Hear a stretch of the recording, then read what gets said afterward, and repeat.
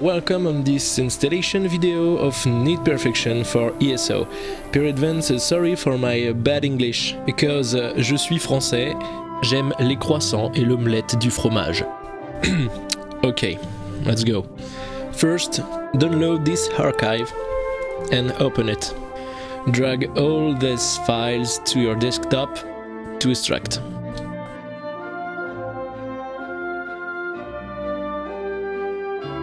You can find all the installation instruction in this file.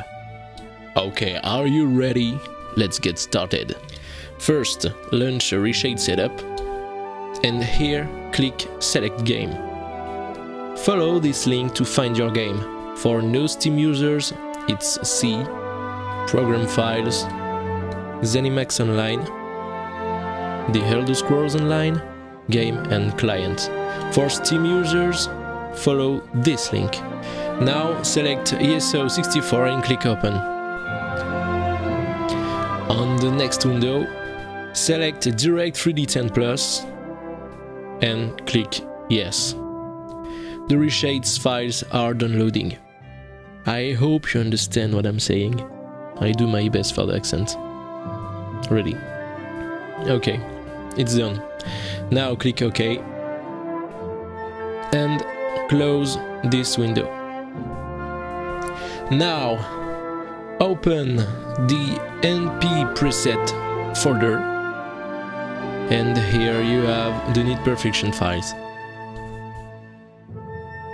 Go to your installation folder, C, Program Files, ZeniMax Online, the Elder Scrolls Online, Game and Client. Now we have to delete this default Reshade folder. Right click and to the trash. And then drag the Neat Perfection files to your client folder. Click Continue. It's perfect.